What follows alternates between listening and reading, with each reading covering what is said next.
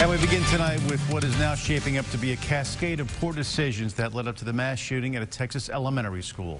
The director of the Texas Department of Public Safety says police made the wrong decision to wait 40 minutes to breach the classroom where the suspect had barricaded himself. Police say the suspect entered through a door that had been propped open by a teacher. Investigators also say the school resource officer was not on campus when the shooting started. Teachers also feeling that grief, sparking conversations about their roles in the classroom. Many say teachers are being asked to do more than actually what they signed up for. Jessica Rank joined us in the studio with more on this. Jessica spoke to some former teachers here in Arkansas. Interesting to hear what they had to say. Yeah, Bob and Laura, well, I spoke to 3 different teachers who all echoed those same concerns. I asked them how they felt about the shooting in Texas, what thoughts run through teachers' mind during a school day, and how it's changed over the years. Here's what they had to say. We never thought about anyone busting in the school with a gun, or if the fire alarm went off, you weren't worried. Lesson plans and a classroom ready to learn.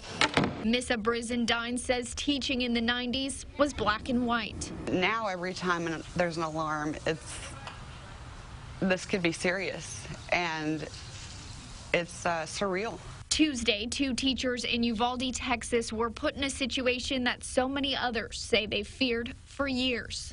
I didn't want to be a human shield. 3 former educators in Arkansas, each of them sharing concerns about the role teachers now play. Will I respond the right way? Will I know what to do? Will I do the right thing? What if something happens when my kid does go down the hallway to the restroom, or to go to the office, or to do something else that was asked of them? If I have a classroom of 25, who am I going to shield when the door's busted open? Brizendine left her job as a substitute teacher after 19 years in 2018, just months after the shooting in Parkland, Florida. So I decided, that's it, I'm out. Toward the end of her career, she says the possibility of an active shooter was always top of mind. Every day, every classroom, every school. She says it's the same for most teachers who, in addition to teaching, now have other responsibilities. I'm not trained to be a police officer.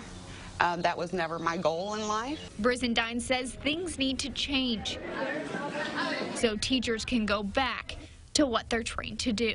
I love children and educate them. That's my role, and that should be my only role. Now, the former teachers I spoke to say they want to see more security at schools and possibly more security officers to protect in an active shooter situation. They say things need to change before more quit out of fear. Reporting in studio, I'm Jessica Rank for KARK 4 News.